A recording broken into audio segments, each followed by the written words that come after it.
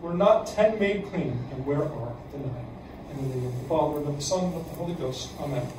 We might miss this at first glance, but when our Lord says, where are the 9?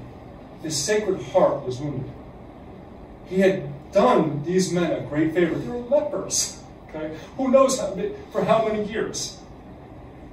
He healed them, and they kept going their way. Much like the gospel last week, where the priest and the Levite would keep going their way. Even though they saw someone there in need, they saw Christ in need and did not answer. And only the Samaritan helped. Of course, this week, it's the Samaritan who comes back, right? The unclean one, supposedly, right? Half Jew, half Greek, or half Gentile, we'd say. And Jews hated Samaritans for that. So they were of pure blood, say. But the point is that our Lord, he was very sad that these men had not come back to give thanks. Not because he was proud, not because he demanded to be recognized, as in our wounded pride sometimes can happen, but simply because he loved them. And he had given them this gift, and they kept going their way. And a couple things we can say about this. First of all, we read in St. Thomas Aquinas in the Summa, he says there are 3 forms of ingratitude. The lowest level, or the one least offensive, is when we receive something but do not give back to the giver. Now, most of the time, if we give something, we're not necessarily expecting anything back.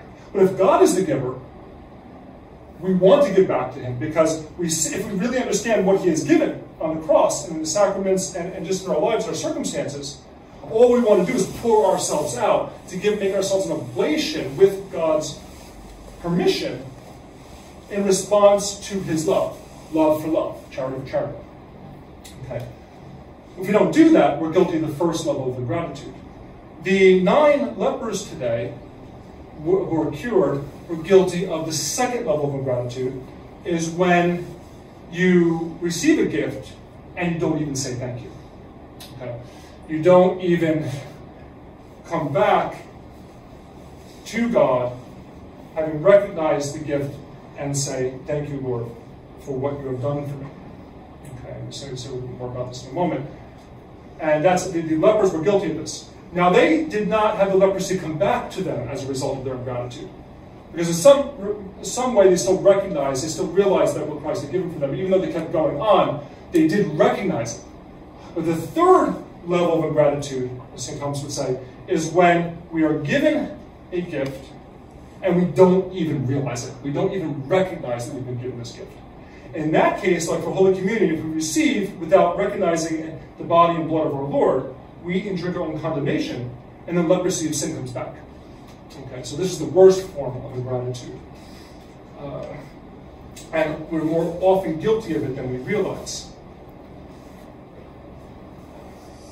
There's so many gifts we're given by God every day, and not only do we not say thank you, we don't even try to remember the fact that God has done this for me. This little bird sitting right here is God saying hello to me. It might sound a little corny, but it's actually true, right? Everything. Could be a sunset. Yesterday on my way back, the 11th hour, okay? And we're getting close to Bakersfield. The sun was this beautiful orange disc. And I had to really thank God for it.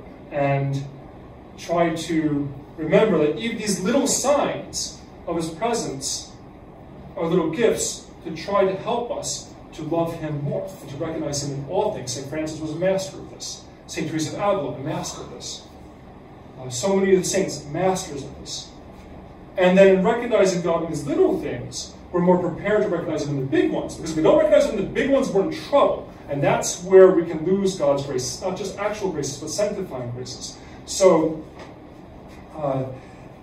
when we receive Holy Communion, to make that act of faith, this is not just, it's not a symbol, it's not just a sacrament, it is Christ the Lord. I am receiving body, blood, soul, and divinity.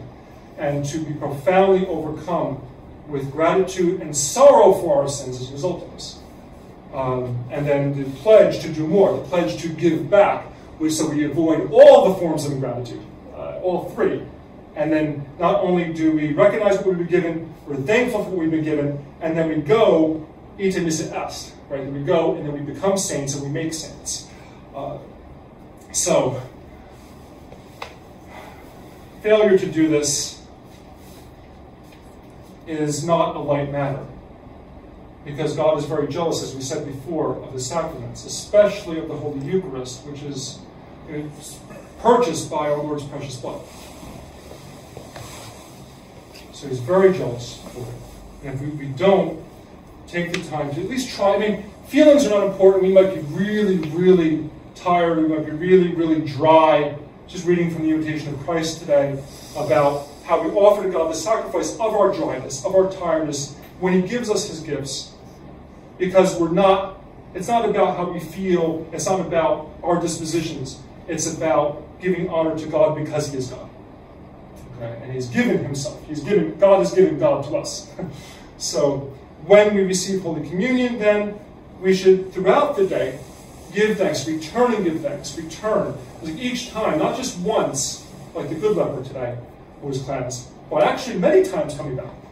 And let Christ say, okay, go on. So, and then also for confession, important that we try to remember, after we make our confession, not to rush into our, what do you say, our not our contrition, but our penance that we do.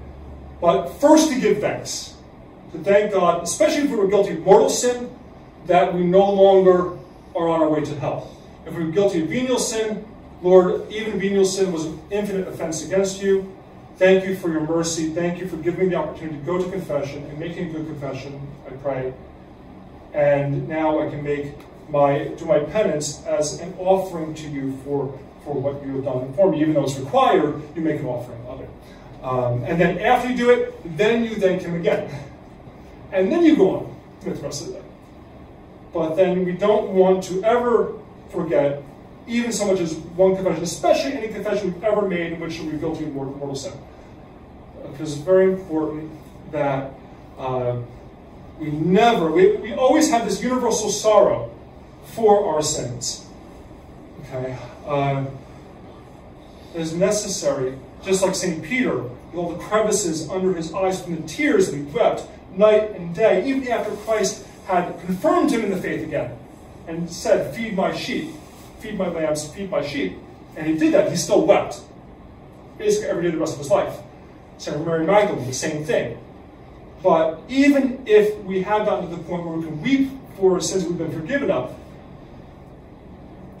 us doing it not only cleanses us more and more, like the psalmist says, wash me more and more from my guilt, Lord, but it helps to obtain the graces necessary, the superabundant merits of the saints. We can be a part of that and actually obtain graces for our loved ones who have fallen away at that point. And some of them may need it.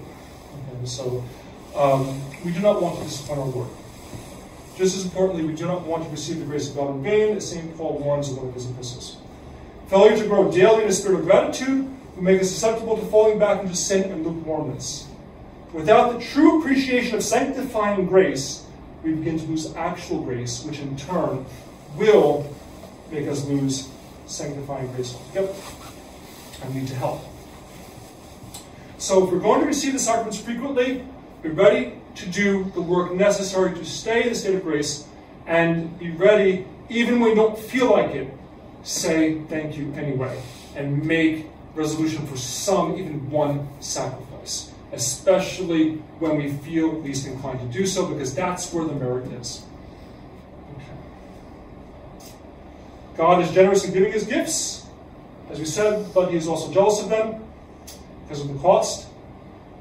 We should often think about the many graces and privileges we have received from Almighty God that will counter any bitterness of soul we might otherwise experience because of our disappointments and our discouragements and sadness that comes to us at times from the trials of life. Such thoughts will also prepare us more worthily to receive the sacraments and be more grateful upon the reception. In this way, we become less like the 9 unmindful lepers and more like the one who gave joy to the Sacred Heart. In the name of the Father, and of the Son, and of the Holy Spirit.